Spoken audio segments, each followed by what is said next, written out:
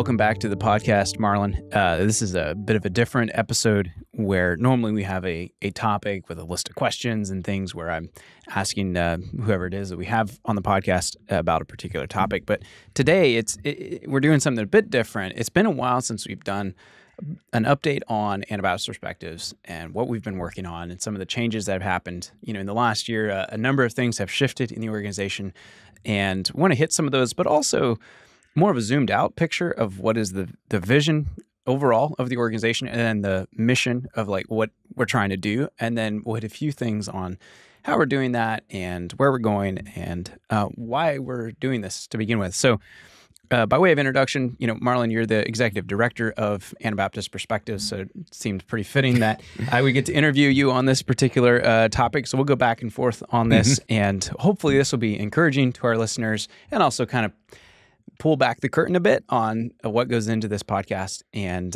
what we're trying to do here. So, as far as that goes, as far as introduction, I'd say we just jump right in. And where would you like to go from here? So I'm really excited. Both you mentioned changes in the organization, which we're basically putting things in place to keep going for the long haul, and really excited about that. And then, we also want to talk about our mission statement, how we view our mission, and why we're doing what we're doing. So I'm excited about both of those. Maybe changes in the organization, we just hit those very quickly. Yeah. Maybe probably listeners don't necessarily notice those changes, but they do have ripple effects on the kind of content we make. And I'm really excited about it because I think overall it'll end up being a better experience for everybody, and especially the audience, for having hopefully higher quality content because of some of those changes. So if you want to briefly hit some of those things that have shifted in the last year. So the big one was, staffing, where we hired a dedicated, I want to say media editor, but he's also a lot more than a media editor, but on the whole production side of things. And that has just given us the capacity to, release episodes weekly, to make them a little longer, to experiment with new things. That is really exciting. And then the other shift, which hopefully has not been a very noticeable shift because it's intended to be a thoroughly, behind the scenes support what we're doing, keep moving, is, I myself have been involved in the organization in various ways since the beginning. Initially an advisor and then a board member, and then we kind of did a executive committee, which we still have an executive committee. But as I took on that executive director kind of role and am moving toward that being more full-time with Anabaptist Perspectives, the goal there is just to, I'll continue to be involved in all the things I was in before. Some content, some back-end things, and the goal was just to, be able to facilitate staff working well, doing lots of interviews with, our various Jaran and Reagan hosting, me doing some hosting, and just that kind of back-end stability. I think that's the key word is the stability. With a podcast like this, it's a lot of effort to make episodes, and it's hard to stay consistent and have a high bar for quality because we want to make sure these episodes are as good as they can be, right? So having staff that are more available, with you transitioning to full-time here in a couple months, and Carl, which is behind the cameras right now, with him being full-time, this is huge because it feels like we're able to spend more time on making stuff better, I guess. I don't know, this feels a bit simplistic, but that's really what we're trying to do. We want this to be as helpful as it can be to as many people as possible, and hopefully that will allow us to interview even more guests and get even more perspectives and more input, so that I can help more people. That's ultimately the goal. So, right. Shout out, even a little further behind the scenes, is just our board has been working through things. How do they function well as a board and all of that. Again, it's not something you usually talk about on the podcast, but that is part of, certainly part of the stability as we look at the next number of years here. Yeah, and that's huge, actually. So there's we should link this actually in the description. It's been a while since it's a little bit dated now, but myself and Jaran, so we're the founders of Anabaptist Perspectives, talked through like how it started and did an episode on that. It was kind of interesting. It was kind of fun to reminisce. And I look at that episode now, I think that was 2 years ago that we recorded that. And it's just like, wow, this has come a long ways stability-wise compared to where it was when it started. So really, essentially, it was just Jaran and I had this idea. And I'm like, well, let's go talk to some people and ask these questions because, like, we don't have all the answers, but we can ask, I asked some of my teachers at Bible school and things like that. And that's kind of how the podcast started, which is all good. But to see it now grow way beyond that to where you have a board, you have an executive team, there's so much more stability and anchoring to making sure, okay, are we going the right direction here? What topics should we do? Who should we interview next? Having that anchoring is a lot better than, just me and Jaran say brainstorming ideas, which was a lot of fun and it worked, but to move past that and go a lot deeper, it feels really good. And hopefully that's reflected for the audience where they can say, it's better content, again, more anchored, more depth, things like that. So, so with that being some of the big pieces that have moved in the last year or so, let's zoom out and take a look at our vision statement. So yeah, you want to say what our vision statement is and then anything else you want to unpack on that as well. Yeah. Using digital media to encourage allegiance to Jesus' sacrificial kingdom. And then how do we do that? Right. That's a great point. So there's a lot of pieces in here. And if I understand correctly, there's an essay that you wrote on this that's up on our website on this concept of the sacrificial kingdom and so forth. There's a number of chunks here. So yes, the focus on digital because we want accessibility. So digital, anywhere where you can access the internet, you should be able to find our stuff all around the world. So which is neat because we have a global audience. That is the goal. That is really, really neat to hear from people from, I'm in Canada and I listen to you, or I'm in the UK, or I'm in Australia, whereas if back in the day, say physical CDs is very limited on distribution.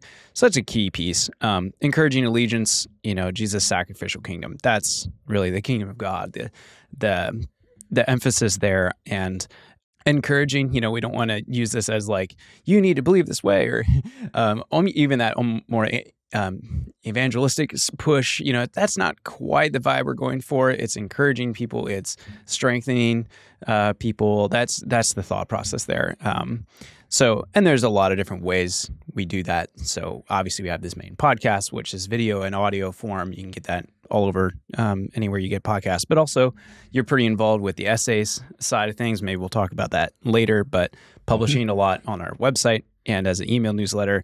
And then we have a monthly email newsletter in addition to all that. So really leaning into that form of content and that form of distribution is really at the core of what we're trying to do. So yeah, anything more you want to add on that though, as far as the vision statement goes? Yeah, we unpacked that with the mission statement. So maybe we jump there and we have those 3 pieces of the mission statement that give a little bit of flesh and specificity to, well, how is it that we encourage allegiance? After all, we're not putting out worship music, which could be a perfectly sensible way of encouraging allegiance. You want to read the first phrase of the mission statement? Yeah, so I'll read the first one, and then you can break it down. Like, what does that look like? So yeah, the mission statement is essentially saying, broadly speaking, how we're going to do this, right? So first point of the mission statement says this: engage with questions important for faithful living in ways that are biblically, historically, and theologically informed.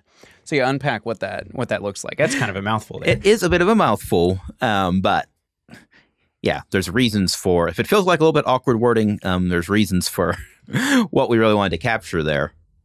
So we had those big words at the end, biblically, theologically, historically. So we're not a straight up biblical studies or biblical exposition podcast. We're not a straight up history or church history podcast or channel. We're not a straight up theology channel either. All of those are important, worthwhile endeavors, but they're not precisely what we're engaged with. And yet we feel a need to pull there, right? So you will find history. You will find biblical exposition. You will find some theological discussion. And our sense is that it's very important to have those reference points and anchors. But the statement starts out with engage with questions important for faithful living. Again, back to that thing of encouraging allegiance. So that's part of our reference point as well. If we're going to encourage allegiance to Jesus' sacrificial kingdom, what are the things that we need to talk about? We can't talk about all of them, but what are some things that we could put on the table, could put on the channel that really would be helpful for that? But we want to do those with context, and we want to do those, our aim is to do that with some level of depth. It's not an academic podcast. It's not a specialist podcast, but our goal is to tap into those both in a general way and to, sometimes interview some specialists and so on in those areas as well. So, yeah, Reagan, you do a lot of interviewing people. Maybe you have comments on that. Well, ultimately, the way I've thought about that, especially the first half of this phrase, engaging with questions important to faithful living, that was really how it started for me, was I had these questions. I was like, well, how does this look? Or how should I think about that? And I don't know. Like, I'm young. I don't understand this. This is 10 years ago or so. And I was like, well, I may not have those answers, but what if I would go talk to someone who's thought about it a lot or maybe has a lot of life experience in that area, and I ask them these questions? Oh, but what if I would record it? Because it might be helpful for someone else. And that's really where the whole spark for the conversation, for the podcast came from, is like sit down with people and have a conversation with them and ask these questions and put it out there. And maybe it'll be helpful for people. And it has been, apparently. It's been quite a joy, really, to engage with the audience with their follow-up questions. And then actually a lot of our episodes come from people saying, oh, that was really interesting, but have you thought about asking this person this? I'm like, oh, that's a really good point. And then we'll ask that person, hey, would you want to come on the podcast and talk about this topic? So audience suggestions, actually, those questions, important for how do we live out this thing, called allegiance to Jesus' kingdom? What does that look like? And one of the shifts in the last while, too, has been longer episodes so we can go more in depth, too. And I've really liked that. I've enjoyed the conversations a lot more because I feel like I can dig right in. Yeah, you can go deeper with some of this stuff, especially some of these bigger topics that we've tried to tackle, recently. Is like, wow, like that was a chunk, I think of specifically the one we did with David Berceau on how, he used to be an Anglican priest and then, he left. That's not something you can do in a short episode. Like you have to unpack that. There's a lot there. And wow, I learned so much from that episode. And interestingly enough, it's one of our most popular episodes this year so far. So apparently it resonated with other people. And so, yeah, it really comes back to engaging with those questions. And yeah, I've learned a lot from that. So, okay, well, maybe I'll go to the next point of the mission statement here and have you respond to this as well. So point number 2, share stories in history, especially from the Anabaptist movement, as a source of understanding and inspiration for serving the King. So what does that look like? Right. So it moves it a little bit more specific, right? We said engage with questions, historically informed, and then we are specifying here and saying, yeah, actually, we do have a special responsibility for some history or personal stories because of how formative those are and so on. To do that as a source of understanding and inspiration for serving the King. The word understanding comes before the word inspiration. And that's actually really important there. Because, one of the temptations with stories and history is to find something from the past and paint it to look perfect. And, okay, here's the story. Now, if we can just all live up to the story, we certainly should be inspired by people from the past and by testimonies and stories of other people from the present. But that word understanding comes first. Is one of the Psalms that talks about the importance of, telling the coming generation dark sayings from of old and not hiding those things. So, that is also why we mention things like Mennonites and the Nazi regime, or, how Mennonites dealt with the Civil War in America. some positive, some negative, and all of that. Another piece we've said there is especially from the Anabaptist movement. And so maybe unpack that word. Why do we say especially from the Anabaptist movement? Well, one, we are Anabaptists doing that, so that's our most natural source. And we feel that's important, for our Anabaptist listeners to understand something of their history. We also feel that there's lots of pieces in Anabaptist history that are valuable, for the church more generally to understand. And, of course, we're coming from our own particular corner of the Anabaptist world as we do that. But we also don't want to be limited there. So that's not saying we don't cover other parts of history. So, for example, Reagan, you recently interviewed Lucas Hilty a couple episodes having to do with, the church in ancient Syria, 1,000 years or more before there was an Anabaptist movement. So why did we do that? Yeah, exactly. That's a great one. I really enjoyed those with Lucas, by the way. My whole thought process there, back to the first point, actually, in the mission statement, questions that we have and engaging with those. It actually started as me being personally interested in that and being like, hey, Lucas, I've heard you've done a lot of work on the church in the East. That's really interesting. Like, I don't know hardly anything about this. And then he starts telling me some things and we exchange some emails and like, wow, there is some really interesting things here that I just didn't know about. And then it got me thinking, I'm like, well, I bet a lot of other people don't know this. And this has been interesting and encouraging to me. And I have a lot more questions about it. Hey, Lucas, would you want to sit down and tell us this stuff? Because, yeah, this is way earlier than the Anabaptist movement and so forth, but it's a part of the church's story. And I think we should have an awareness of it. I think we should know about that. And I don't know of anybody else in our section, I guess you could say, of the conservative Anabaptist world that has done a lot of work in that part of early church history. The Eastern Church, well, go watch the episodes if you want the details, but in Syria, right. Iraq, some of these places. And I'm like, well, that's kind of too bad. Like we should look at that. And apparently it resonated with other people because those episodes were fairly popular, actually, which was interesting because it is a bit different than what we would normally be posting. But I felt like, yeah, that's an important piece, So I asked some others on the team. They're like, yeah, we should do it. And I'm really glad to do things like that occasionally. I think those are valuable pieces for our people to have an awareness of. Mm-hmm. Yeah. Yeah, and that's a commitment. It makes the podcast a little bit broader. Mm-hmm. Makes it a little harder to peg a particular niche, but it does feel like that is part of our job, is to bring a variety of these pieces together that, again, we're certainly not claiming to put everything on the table or to cover every topic. We're in no danger of running out of topics. But it's part of our job to put together, a broader range of these things that are like, this is important questions or important ways to be historically informed. Yeah. And so on. That's really true. So the third and last point of our mission statement says this: publish content regularly on major platforms, interact with audience responses, and build an expanding resource library. So yeah, you want to unpack maybe specifically, how do we do that? What does that look like? And why? Right. Well, I might let you do a lot of that unpacking, but this one really gets into, more practical specifics. How do you distribute these things? Now that you've talked about questions or talked about history, how do we distribute it?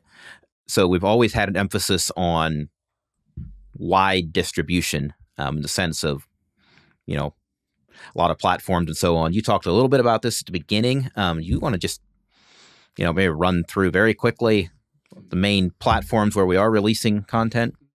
Yeah, that's always been a piece we've emphasized, is making sure this stuff is available in all kinds of different forms.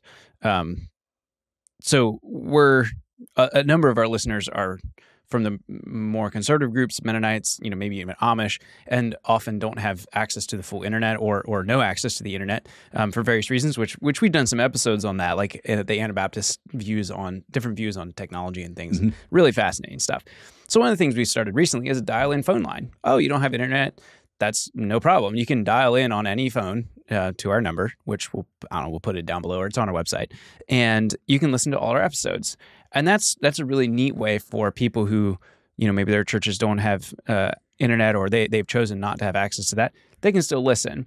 And that's important to us, that the content is available if people want it, is a thought process. Another option there's an app called Telegram, and a group has basically another service that runs on that. It's called Cloudveil, and a lot of conservative Mennonites use that because it's not directly going to like a web browser or the internet, and they can message and send things around. So we post all our videos and podcasts there, and it's a really neat way. People can get it directly on their phones, message to them. They don't have to go to the website, they don't have to go to YouTube or access the internet, and it works really well for people, again, who prefer not to use the internet in that way or choose not to. And that's been really neat. Actually, often we'll get more views through those types of platforms than we will, say, on like YouTube, which is really surprising to me, but pretty neat, And then, of course, we're posting full-length episodes over on Twitter now, so that's neat. Facebook, of course, here on YouTube, which is, if you're watching this, it's pretty likely you're seeing it on YouTube. It's available as just audio only on podcasts, any podcast provider. You should be able to find it. Instagram, things like that. One we actually did a few years ago, and we need to do more of this, but is released an audiobook. So, some people prefer to listen to books instead of read, while they're driving to work, say. So that would be interesting to break into that space. So we made an audiobook in collaboration with David Berceau. Anywhere you get your audiobooks, you should be able to find it. It's called In God We Don't Trust, which is an interesting title, and definitely get some opinions thrown around. So that's fun. You can get it there. Those are the main ones. Our essays that are published on our website, those can be gotten through email. So those are often sent to many people through email, and so forth. I think that hits the main ones. But all that to say is just we have a fairly wide net of distribution. And I think that's important to us, because we have some people watching us on Twitter who don't even know about our YouTube channel. I was just messaging a guy on Twitter the other day, and he's like from France, and he's watching us on Twitter. I was like, oh, that's really neat, and things like that. So anyways, maybe, anything more you'd like to toss in there? Yes, it is important to us, and it does make a lot of work. Fortunately, we have a very good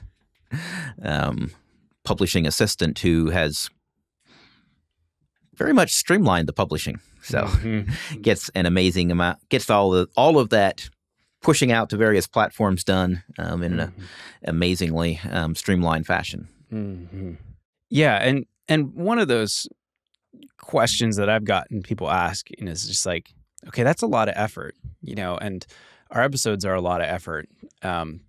It'd be so much simpler if we would just do a Zoom call with whoever we want to interview and hit record, and that would be our episode. And there's nothing wrong with that. But one of the things we've really started leaning into in the last couple of years is this, what I call the evergreen concept, or evergreen as in it's there for a while. Like, it's not something that pops up in the news feed or something and is gone the next day. We're wanting to lean more into things that last. So we're not doing reactions to current events or pressing news, things like that. You're not really going to see on this podcast. We didn't release a video in response to the assassination attempt, which happened just shortly before we're recording this update. Yes, exactly, which is a huge thing. It's a big deal in the news, but we're not really interested in those types. I'm not saying we would never, do episodes on more current things, but we're interested more on evergreen. And when I say evergreen, I mean someone could watch these videos years from now and still get the same value from them. So that results in a couple things. We want to do our interviews in person. So that's a lot more work, but we feel that's really valuable. I think we've all kind of learned that since COVID. Zoom is wonderful in some things, but it can't replace in-person communication. So, filming things in person, we're aiming for a high quality standard, a high editing standard. It needs to look good, sound good, and have that quality that will last. And what's interesting to me is we have older videos that are still getting tons of views today, even though they were filmed, say, 6 years ago. And that's really neat, because that's telling it's kind of this weight of responsibility when we record something, knowing that, years from now, someone's probably still going to be watching this, or we would hope, and we're not really interested, again, in things that'll just be in the feed one day and gone tomorrow. We're going for something more permanent. And, that's something we've really been leaning into the last 2 years, I would say. And,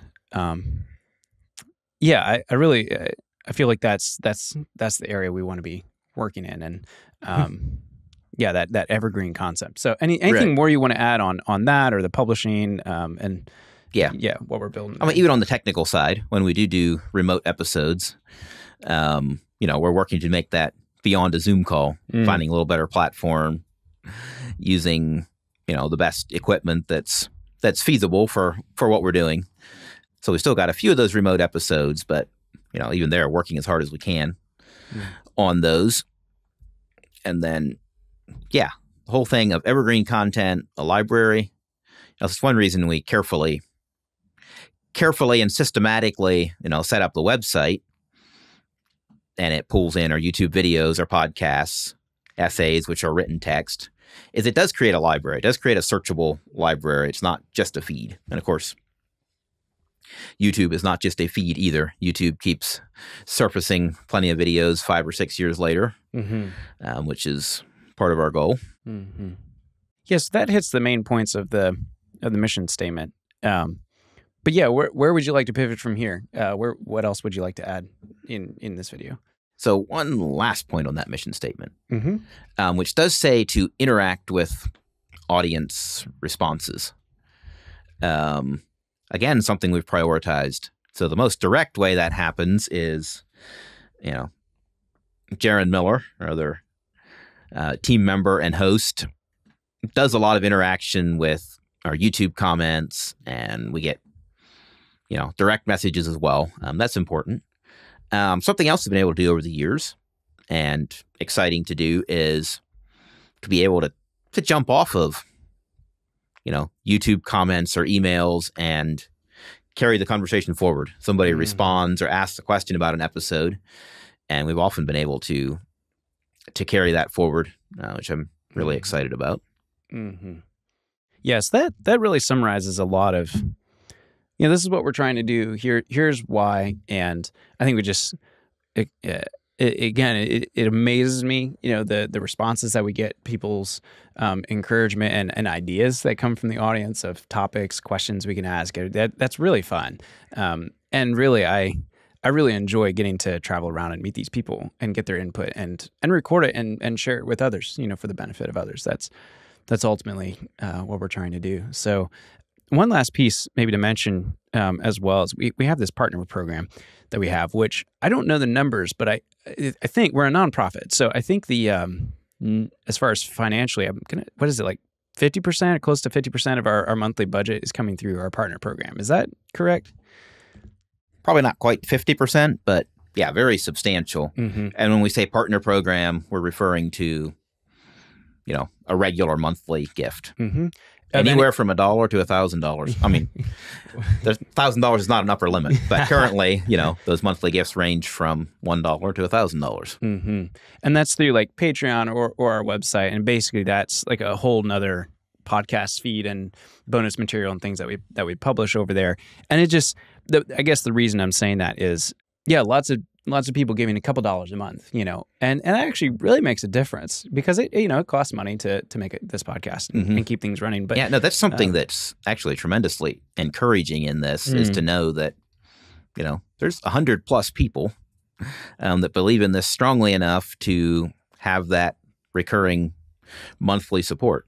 Yeah. And of course, very grateful and encouraged by, others who support, periodically or every year or whatever. But just a strong encouragement. Yeah. And like you said, as a thank you to anybody has that monthly recurring gift, we do a short, we just call it the partner program, but typically just an audio only podcast, has its own feed, usually releasing about every 3 weeks.